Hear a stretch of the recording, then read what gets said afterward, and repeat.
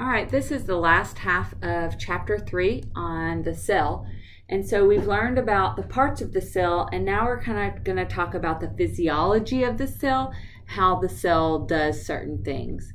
So one thing we've talked about, how the cell membrane is selectively permeable or semi-permeable, meaning that it allows some things to move across it while others cannot. In fact, most things cannot move through the cell membrane because you have to be small and not polar to go through. And quite honestly, that's not a lot of things. But some stuff does go through, and they go through using passive transport. This is when you hear passive, there is no required energy. And remember that energy molecule we learned about is ATP. So we don't need the mitochondria for these processes that we're going to talk about, which include diffusion, osmosis, facilitated diffusion, and filtration. So diffusion is the movement of molecules, atoms, ions, from where there's more of them, a higher concentration, to a region or area where there's less of them at a lower concentration. And this is because, as you hopefully know, things in fluid are in constant motion and they're colliding and bumping into each other. And so as these molecules move, they by themselves, without energy, just spread out and spread apart towards areas where there's less of them. So remember that this can only happen with substances that are able to cross the cell membrane, that the cell membrane is permeable to. So it has to be small stuff, and it can't have a charge on it or be polar. So oxygen, CO2, and little bitty fats are what we can move by diffusion. You probably have heard of a diffuser or even have one in your home or office where molecules move from a concentrated area to a less concentrated area by themselves. You don't have to wave them around. That will help speed it up, but by themselves they can diffuse. And same thing, another example they use is a sugar cube dissolving in water. The sugar moves from where there's a lot of sugar towards areas of less sugar until it's the same throughout the whole fluid. It's homogeneous. So solids and water can do this across the cell membrane that's permeable to them until they reach what's called equilibrium, where there's the same amount all over the place. And that's where you would have equal amounts in both compartments. So here is a picture of the sugar cube. So things, high concentration and things by themselves are going to move to lower concentration. And it's here that we have reached equilibrium. There is no net movement of these molecules because they're just continuing to move for sure, but they're moving back and forth. These are not moving towards the sugar cube, they're moving away. But once you're here, these sugar molecules are moving all over the place because you're reached equilibrium. So let's put a membrane that's permeable or semi-permeable in this beaker. And so what you see is on this side, there is a high concentration of the solute. And this solute happens to be able to cross the membrane. Maybe it's small enough and doesn't have a charge. Maybe this is oxygen. And then we have the water molecules. And we can see there's more water on the side that doesn't have all the sugar, oxygen, whatever molecule the solid is. And so what's going to happen is these red molecules are going to move from where there's more to where there's less, while these blue molecules are going to move from where there's more of them to where there's less. Now, that movement of A across the membrane to B is called diffusion, but because B is representing water, the movement of water from B to A is called osmosis. And so they will move in opposite directions. Osmosis is always the opposite of diffusion until we have reached equilibrium and we have the same amount of water and the same amount of solute on both sides. Where does this actually happen in the body is when we breathe in oxygen, and the oxygen is traveling in our blood and it's trying to go to a cell that needs, you remember the mitochondria needs oxygen and releases CO2 to make ATP. So the oxygen will diffuse from where there's more oxygen in the blood towards the cell with the mitochondria, and the mitochondria is releasing CO2. So there's a lot of CO2 in the cell, and it goes from high concentration to low. So these are diffusing against each other, but they're both going from high to low of that amount. So high to low oxygen, high to low CO2, just happens to be in opposite directions. Both of these are passive transport, do not require ATP, and we call this diffusion. Now, facilitated diffusion, the word facilitate means to help. I'm facilitating learning, I hope. I'm helping you learn anatomy. And so facilitated diffusion is helping diffusion across the cell membrane. And this is going to be for those things that can't go across the membrane. They're either too large or they have some charge. And so they were talking about ions that are positive or negative. Remember, cations or anions. Or it could be large molecules like sugars, amino acids, things like that. And so they can't just go across the membrane by themselves. By diffusion, they need help. And so they're going to use what's called usually a protein channel to get across the membrane. And again, they're moving from where there's more concentration to less. So usually we draw this as a gradient. A gradient just means a hill. And so we're going from high concentration, this is concentration right here, concentration down here. So we're going over, sorry, just kidding. Let's try that again. Concentration is actually what we're measuring here. Concentration, and this is actually time. So if we were graphing this, the oxygen we just saw in the picture is going from where there's more oxygen over time to areas where there's less until you reach equilibrium. Now, as long as you're moving from high concentration to low, it is a passive process, which means there is no ATP required. So here you see a region of higher concentration of these large molecules. Notice they are too big to move across the membrane. And so they're going to use a protein embedded in the membrane, a transmembrane protein that allows this molecule, specific for this molecule, to be transported into from the outside of the cell into the cell. Where we're going from high concentration to low, so passive transport. Now, this ion is able to go through a channel, maybe this is a chloride channel, and so this chloride cannot usually just pass on through. I'm not sure why they're showing that, because it's going to have a charge. Usually it's going to use a channel protein. So these are how we transport molecules from high concentration to low that are not permeable to the membrane. Now, I mentioned osmosis earlier. Osmosis is the diffusion of water. So we're still moving water, but we're moving water from where there's more water to where there's less.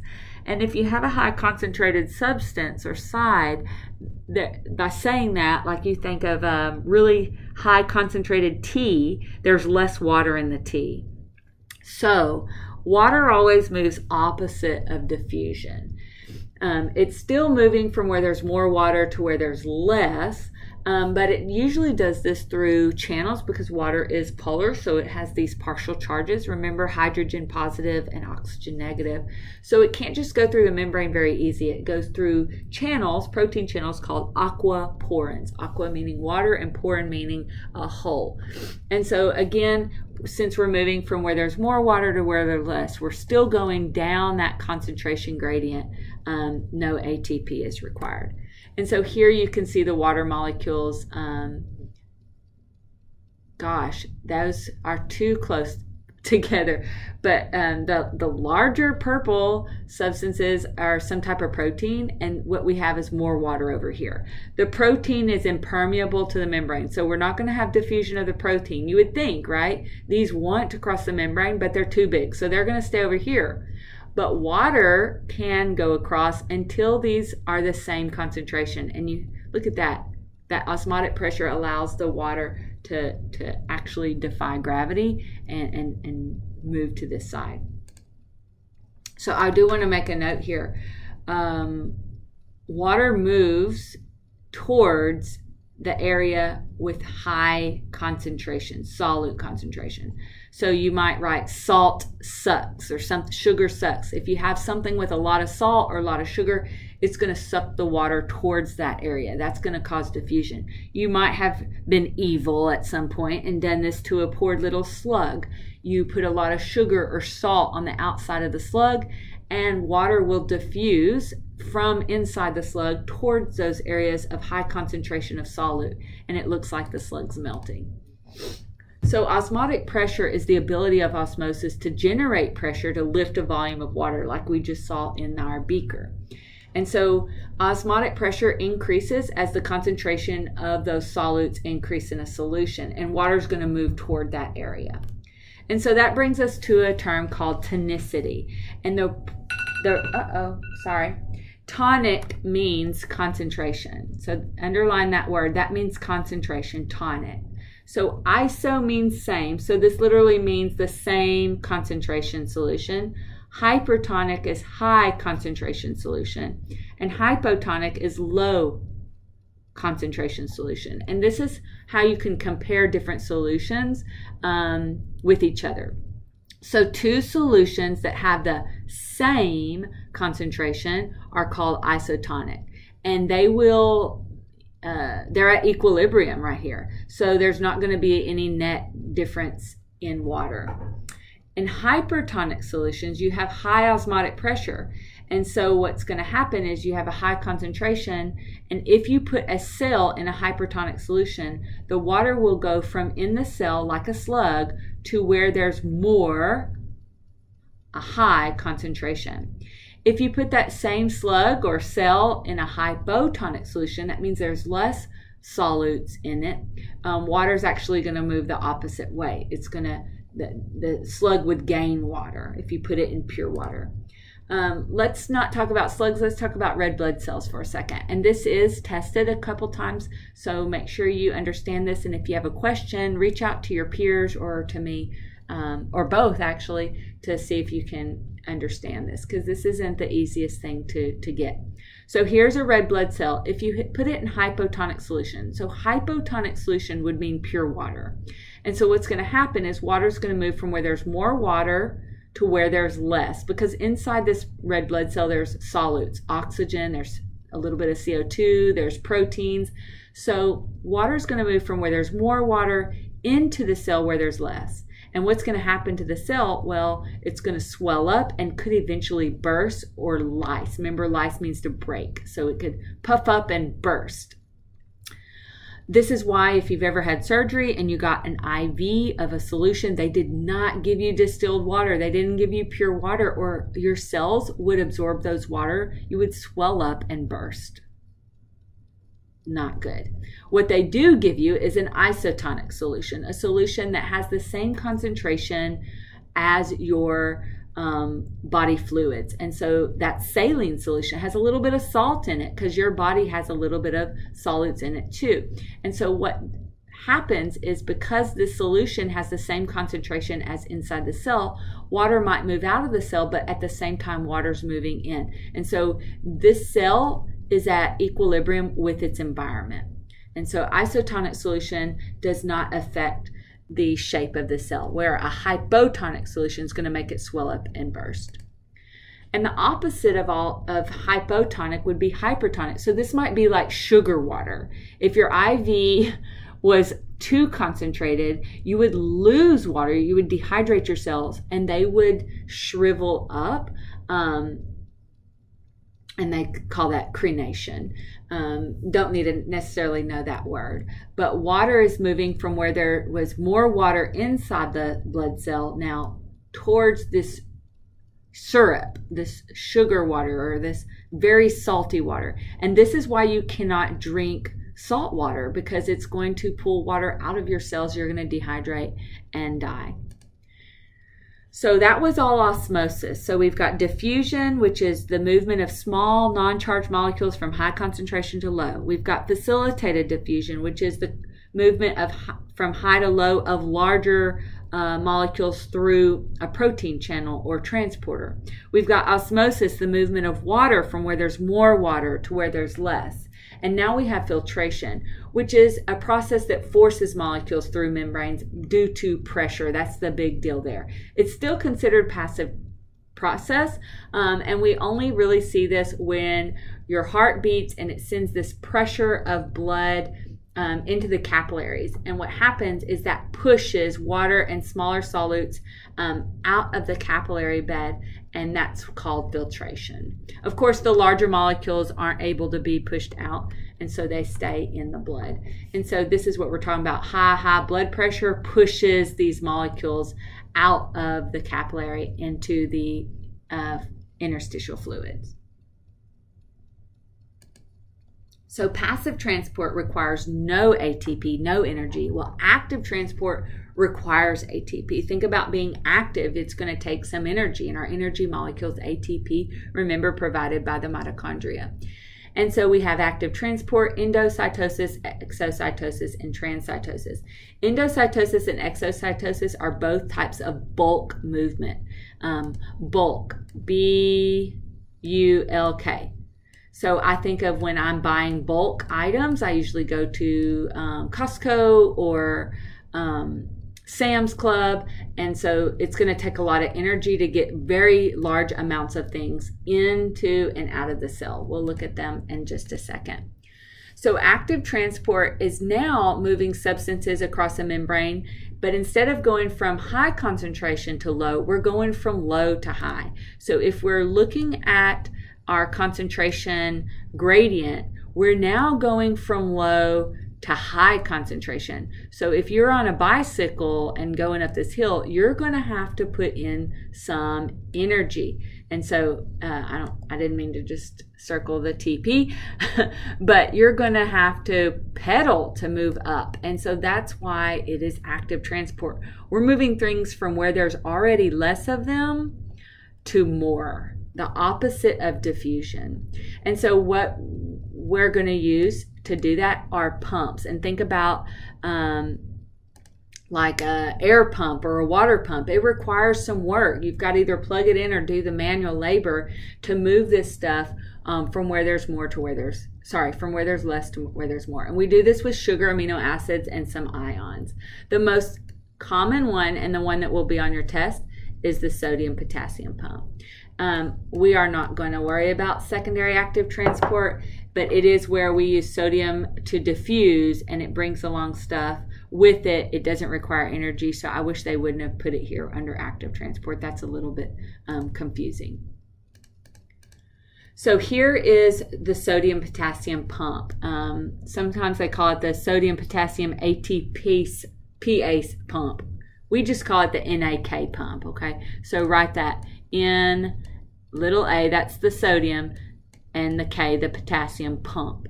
And so what the sodium-potassium pumps is sodium-potassium. Now it does need ATP to do this because we're going to move sodium from levels or areas where the levels of sodium are already low and push them to where there's already a bunch of sodium, and same thing for the potassium. So let's look at this. The sodium-potassium pump always pumps sodium out. So think of the word, if you want somebody to get out, you might yell no or nah. And so that's how you can remember the sodium pumps out. And so it pumps actually 3 sodiums out at a time. So you can look at this transporter, this protein pump. This is an integral protein in the membrane of the phospholipid bilayer. And it takes 3 sodiums at a time, and when it gets those 3 sodiums with ATP, it changes shape, and that allows the 3 sodium to be released out of the cell, 3 at a time. Nah, sodium out. And now that we've had the shape change, 2 potassium can enter the protein, and it goes back to its original shape and pumps the 2 sodium in. Now, if you look closely, 1, 2, 3, 4, 5, 6, 7, 8, 9, 10, 11, 12, 13, 14, 15, 16, 17, 18. There's already 18 sodium in, and 1, 2, 3, 4, 5, 6 out. So we're pumping 2 of those 6 into where there's already 18. We're going from low concentration to high, so it requires energy. So we are pumping potassium, and you might tell somebody like, hey, can we get in? No, that's pumping out. Or, okay, you can let them in. So OK tells them to come in, and it's 2 at a time. And that will be important in our last unit on the nervous system. So same thing for sodium. We pumped 3 sodium out where there was already more sodium. We're going against the concentration gradient. So this is that secondary active transport X that. Endocytosis is the movement of substances into the cell. Endo means inside, cyte means cell. So those are words word parts you do want to learn. We use these a lot. So endo, inside, this word root right here, cyte means cell. So we're going to move substances in to the cell, and it's going to create a vesicle. Remember that vesicle can store stuff or transport stuff inside the cell. And remember I said this is bulk. This is for really large substances or mass amounts of substances. And there's 3 types of endocytosis. Pino means to drink. If you like pina colada. All right, so that's the liquid stuff.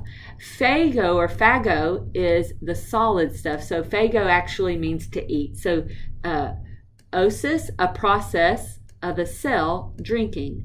A process of a cell eating. And then you have receptor-mediated endocytosis. And this is where the membrane engulfs a specific substance because a receptor said hey, we need this and there's some in the area. Let's go ahead and grab that and bring it in. And so let's look at pino and phagocytosis. So here's some liquid outside of the membrane, and there's some particles, of course, in this liquid. And so if it's taken in a liquid and forms a little vesicle that holds that fluid, that was pinocytosis. If it brought in a particle that was solid, it's called phagocytosis. Now, what's going to happen to this vesicle, what we might call a food vacuole? We can use a lysosome. Remember what lyse means? To break down. So we can, let's say this was like a bacterium that was deadly to the body and one of your white blood cells ate it. It might add a lysosome to it and that breaks it down, and then it can just get rid of the waste. This is exocytosis, where we're taking the waste or the digested products or something we don't need. Now that could be a bunch of protein we made in milk secretion. Remember that? So exocytosis is where this vesicle kind of binds with the membrane and releases things out. Now in receptor-mediated endocytosis, we're looking for specific things only. And so when those molecules bind with receptors, that lets the cell know that these are in the area. And so they can go ahead and engulf them in and take those specific items in. So this is bulk transport of material called endocytosis. We saw exocytosis, exit, site, cell, a condition. So a condition of cells getting rid of things. The vesicle that contains those particles fused with the cell membrane actually releases the contents. And so this happens with our secretion of milk products. This is also happening in nerve cells when they release neurotransmitters to communicate with your muscles to move. We'll see this in our muscle unit. Transcytosis is not a very common one, but we should mention it here. It does involve receptor-mediated endocytosis, but it's immediately followed by exocytosis. And trans means across. And so the purpose of this is to move something from one end of the cell across it to the other. And we see this happen actually in HIV. And so what happens is this is exocytosis. So we've made some product, we put it in a vesicle. Remember, we're going to take it to the Golgi because the Golgi is where you do UPS shipping. So we're going to ship this out of the cell. So take it to the Golgi, it repackages that vesicle, it starts moving towards the membrane, it fuses and releases its contents. Maybe it's protein from when making milk. Now transcytosis, here's the HIV and the HIV infected helper T cells. And so what happens is they actually do some endocytosis of the virus and cross it across, whether it be the anal epithelial cells or the vaginal ones. Okay, in our last bit we're going to focus on the cell cycle. And so this is how cells, a process cells undergo to make more of them. It's also called cell division. And there are stages of the cell cycle. The major ones are interphase, mitosis, and cytokinesis. Now, interphase, they called it interphase. Inter means between. And so under the microscope, the scientists really couldn't see a whole lot happening here. So they said, oh, this is interphase, the phase between mitosis and cytokinesis, where we can see stuff happening. But after further studying and researching, they found that this is actually where the cell grows and makes copies of DNA and copies of organelles in preparation for division. Now, mitosis is division of just the nucleus. So a cell can do just mitosis and stop there, and what will it be? It will be a cell with not one nucleus, but two nuclei. And so that could be a problem like cancer or whatnot. Normally, cytokinesis will follow mitosis, where the division of the cytoplasm, and remember cytoplasm, all the fluid and the organelles will get divided up, and now you have not one cell but two at this point. And they'll go back into interphase. And so it looks kind of like this, where here, this long period of time is interphase. You're going to do a short lab on this, but it starts with G1, S, and G2. And I would start this slide. This gives you a lot of information that you could use. So interphase is G1, S, and G2. In G1, the cell grows. In S, it stands for DNA synthesis. So it's where the DNA gets replicated in the nucleus. And then in G2, it gets ready to divide. So it's divvying up organelles and making sure it has copies of everything. And then it goes into this phase of mitosis. Remember what we're dividing in mitosis? It's division of the what? Mitosis is division of the nucleus. And there's 4 subphases in mitosis. There's prophase, metaphase, anaphase, telophase. It spells PMAT. And so this is the molecules, the spindle fibers moving our chromosomes to separate them. And after you've finished mitosis, what do you have? You have 2 nuclei. Now, usually cytokinesis then begins during telophase, and it ends shortly after. It's a pretty quick process, and that divides the rest of the cell. So where we started with 1 cell, we now have 2. So interphase is a very active period in the cell cycle, contrary to what they believed at the beginning. And it's where the cell grows. And actually in G1, some cells will stay there and just maintain their normal function until they need to divide. Then they'll replicate their DNA and prepare for dividing the nucleus and the rest of the cell. This interphase is also where, like I mentioned, we make more everything else to prepare for division. We already learned that in our cell cycle picture that S phase, which stands for synthesis, is where we're making DNA. We're replicating DNA in that phase. And then G1 and G2 are for gap, and this is where the cell grows and where the cell prepares to divide. Now, what I don't like about these notes is these are not in order. That's why I would like you to refer to the picture where it showed G1 comes first, S, and then G2 of interphase. And then we go to mitosis. So soma, if you remember, centrosome meant central body. So some means body. So somatic cells are your body cells, and they divide from 1 cell and make 2 through the process of mitosis and cytokinesis. To do cell division, you have to do both of those parts. Mitosis, divide the nucleus first. It's really important because it has the chromosomes in it, and then divide everything else through cytokinesis. The phases of mitosis are prophase, metaphase, anaphase, and telophase. Remember, it spells PMAT in that order. And during prophase, pro means the first, so it's the first phase, kind of like pre. And this is where we take the nuclear envelope away and disperse it. And the chromatin that I told you is invisible and uncoiled DNA. They actually start coiling and become chromosomes. And this is the first place where first phase, you're going to actually see chromosomes under the microscope. Meta means middle, so this is where the chromosomes line up in the middle of the cell called the equator.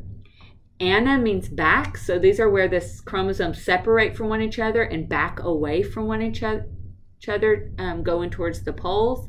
And then telophase is the end where they've reached. Telo means end. So telophase or telophase is the chromosomes have reached opposite ends, and we're going to return the nucleus. We're going to undo everything we did in prophase. So the chromatin condensed to chromosomes in prophase, but in prophase, the chromosomes return back to chromatin. We got rid of the nuclear envelope and the nucleolus, and now we bring those back. And so here are the major events of mitosis and what happens in a table. But this is a great picture of it. So here we're in interphase. You can't really see much going on, but in prophase you finally see chromosomes. And notice the nuclear membranes going away. In metaphase, this is actually like late prophase. Sometimes they call it prometaphase. The chromosomes, using those spindle fibers made by the centrioles, are migrating towards the middle. And once you reach the middle, you're at metaphase. Now, those spindle fibers are having a tug-of-war on these chromosomes and splits them in half, and that's the phase called anaphase, where they're backing away from each other. And then in telophase, they've reached opposite ends, and we start returning the nuclear membrane and the nucleoli. And while that's happening, the second process of cell division occurs, cytokinesis. And so cytokinesis forms this cleavage furrow where you pinch the cell into two, and now you don't have one cell, you have two. And they're both back in interphase, G1. So cytokinesis is the cytoplasmic division, and it can begin in anaphase and continues through telophase, making that cleavage furrow where it pinches the cytoplasm in half and forms two new cells. And here's an actual picture of a cell dividing. So we are not, for anatomy, learning control of the cell division. So please X this slide. But I do want you to know a little bit about tumors. And tumors develop because of the lack of control of the cell division. So all this taught you is how to stop cells from getting out of control. But if they do get out of control, they divide too quickly, and you have a tumor, which is just an uncontrolled growth. Now, benign tumors are going to stay in the same area. They're what's called encapsulated. They can get bigger, but once you remove them, no worries.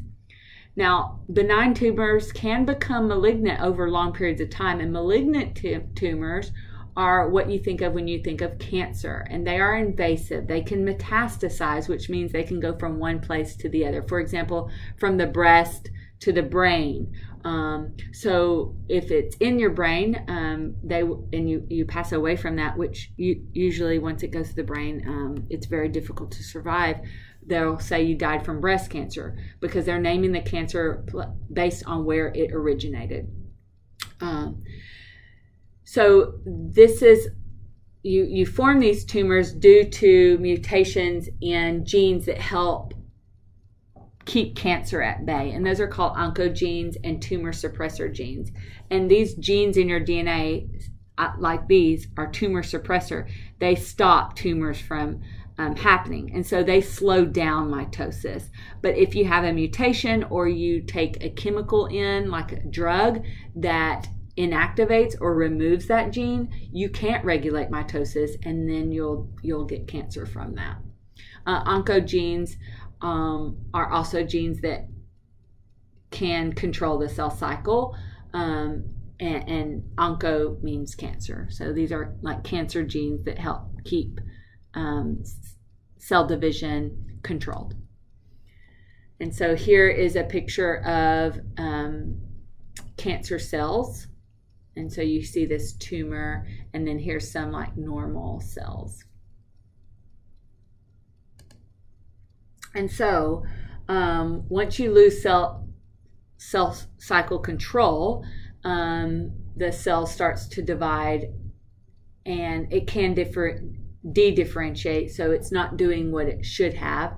It won't have inhibition. So inhibition is when cells touch other cells, they stop dividing. Well, these cells don't have that, so even though they're touching other cells, they're going to continue making this this tumor, and if they invade, they can metastasize.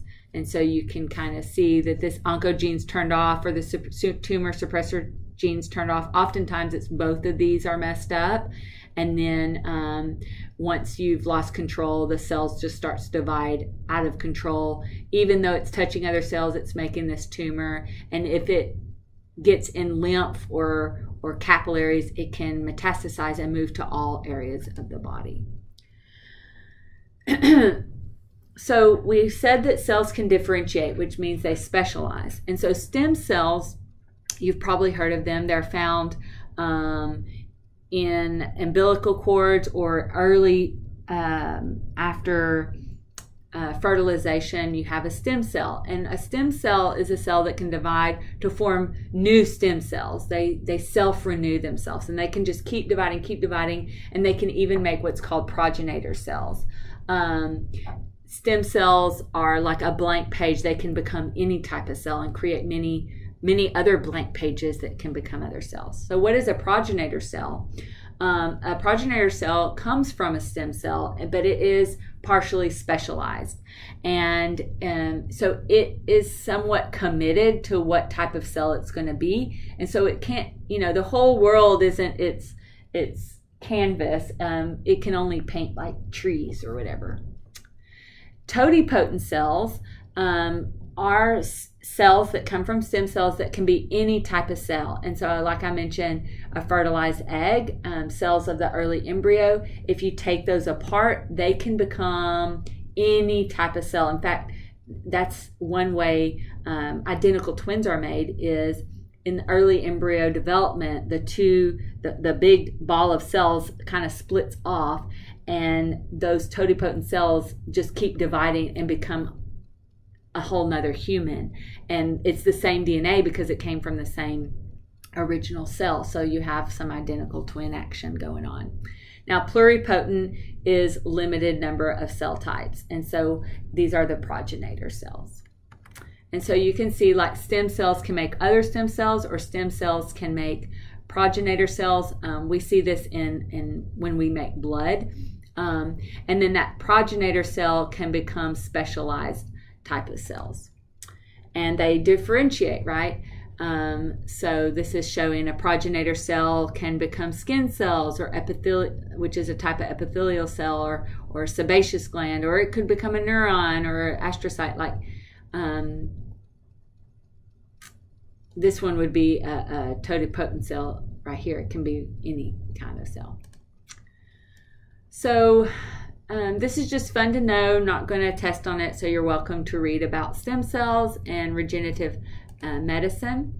But what you do need to know is this term apoptosis. This is programmed cell death. And while this sounds bad, you do need some of your cells to divide. For example, between your fingers, if those cells hadn't divided, you'd have webbed fingers and webbed toes. Now, are some people born with that? Yes, because their cells failed to kill themselves. Sometimes this is called cell suicide. You also want this to happen if the cell has an infection and your white blood cell tells it to kill itself. It will program itself to die. Now, necrosis is cell death from some type of damage. This is not a normal process. This might be to major infection or burning or something, lack of oxygen. You have necrosis. And so this is showing a sunburn and necrosis of those cells due to damage. And that is all of chapter 3. You will have a couple labs and a practice to test what you remember. Remember that you can do your practice more than once to get a higher grade, also for extra practice, so that you really understand the material. And some of those questions are from a bank, so you might not get the same ones over again, which gives you more exposure to possible test questions.